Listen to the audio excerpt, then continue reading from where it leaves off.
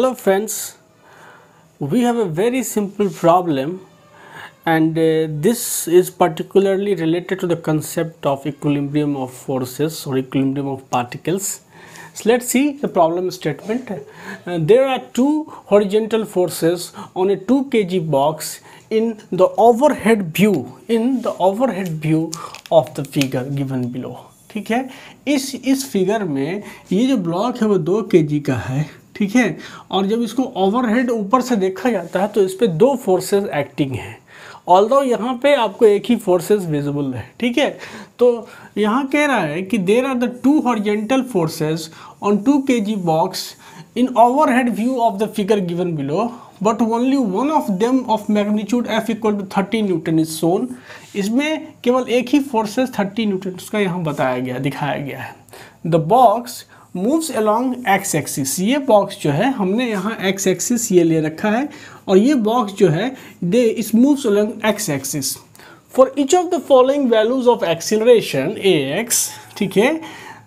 Of the box find the second forces in unit vector rotation. मतलब आपको ये कहा जा रहा है कि ये इस पे दो फोर्सेस लग रहे हैं, एक विजिबल है एक विजिबल नहीं है, ठीक है। और ये बता दिया गया है कि इसका एक्सेलरेशन अलोंग एक्स एक्सिस क्या है, तो ये 10 मीटर पर सेकंड स्क्वायर, 20 मीटर पर सेकंड स्क्वायर, 0, ये 4-5 केसेस आपको दे रखे हैं। आपसे पूछा जा रहा है कि वो अननोन फोर्स कौन सा होगा, उसका यूनिट वेक्टर नोटेशंस में आप उसको क्या लिखेंगे। तो सबसे पहली बात आप ये समझ जाएं कि अगर ये ब्लॉक का एक्सेलरेशन, अगर हम केस ए लेके चलते हैं, केस ए कह रहा है कि एक्सेलरेशन जो है, एक्सेलरेशन कितना है 10 मीटर पर सेकंड स्क्वायर, मतलब ये ax है, एक्स एक्सिस के अलॉन्ग जो ax है इसके अलॉन्ग एक्सेलरेशन 10 मीटर पर सेकंड स्क्वायर है। तो उस हिसाब से अगर आप देखा जाए तो इस पे नेट फोर्स क्या लग रहा है, मास आपको पता है m इज इक्वल टू यहाँ पे 2 kg मेंशन है और एक्सेलरेशन मेंशन है, तो नेट फोर्स जो लग रहा होगा ब्लॉक पे F नेट वो क्या हो जाएगा, मास इंटू एक्सेलरेशन। तो this is nothing 2 kg into 10 metre पर सेकंड स्क्वायर, तो ये कितना आ गया 20 न्यूटन, ठीक है। और ये फोर्स का डायरेक्शंस क्या होगा, तो चूंकि ये एक्स एक्सिस के अलॉन्ग जा रहा है तो 20 न्यूटन, या इसको आप 20 आई कैप यूनिट वेक्टर नोटेशंस में 20 आई कैप, ये हो गया नेट फोर्स जो इस ब्लॉक पे लग रहा है। अब जब आपने नेट फोर्स निकाल लिया, एक फोर्स आपको मेंशन है, तो दूसरा फोर्स क्या होगा, ये बस F नेट इक्वल टू क्या होगा, F net is equal to F1 plus F2 का रिजल्टेंट, ठीक है। अब आपको F नेट पता है 20 आई कैप, 20 आई कैप, F1 की वैल्यू 30 न्यूटन है तो 30 आई कैप, क्योंकि एक्स एक्सिस आपने ये मान रखा है तो ये हो जाएगा 30 आई कैप प्लस यहाँ पे F2। तो दिस इम्प्लाइज कि F2 की वैल्यू क्या हो जाएगी 20 आई cap minus 30 I cap is equal to minus 10 I cap. मतलब कहीं ना कहीं आप अगर देखें तो इस पे दूसरा फोर्स क्या है, माइनस 10 आई कैप, मतलब एक्स एक्सिस के अपोजिट डायरेक्शन में, इस डायरेक्शंस में 10 न्यूटन का फोर्स लग रहा है। ये आपने निकाल लिया अननोन फोर्स, किस कंडीशंस के लिए, जब एक्सेलरेशन 10 मीटर पर सेकंड स्क्वायर था, ठीक है। सिमिलरली आपको जब 20 मीटर पर सेकंड स्क्वायर का एक्सेलरेशन होगा तो कुछ नहीं, ये इक्वेशन आपके पास है, ठीक है। और आपको नेट फोर्स पता है 20 न्यूटन का। तो जब B का केस लेंगे, जब आप B को सॉल्व करेंगे तो B के केस में कुछ करना नहीं है, यहाँ पर 20 आई कैप होगा नेट फोर्स तो वही रहना है।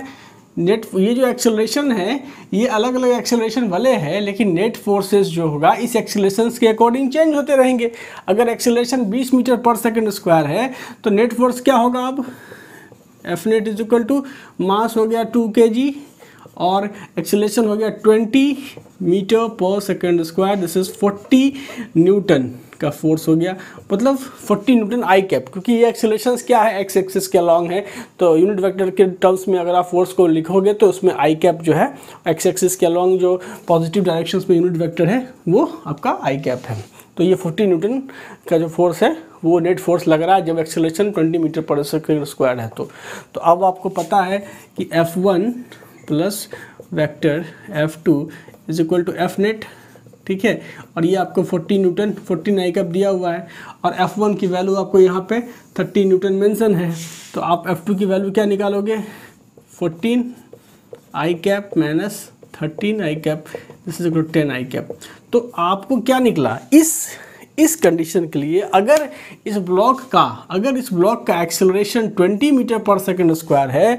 तब उस सिचुएशंस में इस ब्लॉक पे फोर्सेस इधर अब नहीं लग रहा होगा, एक फोर्सेस 10 आई कैप मतलब एक्स एक्सिस के अलॉन्ग ही इधर ही की ओर 10 न्यूटन का एक फोर्स और लग रहा है F2 जो है सो, ठीक है। उसी तरह से जब आपको कह रहा है कि एक्सेलरेशन जो है, नेट एक्सेलरेशन अगर ज़ीरो है, तो कहीं ना कहीं ये इस बात की ओर इशारा कर रहा है कि F net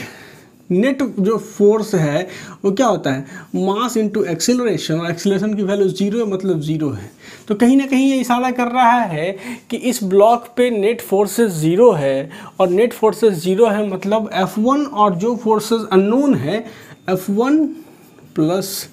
F2 is equal to zero, इसलिए अननोन फोर्सेस जो F2 होगा वो माइनस ऑफ F1 होगा, मतलब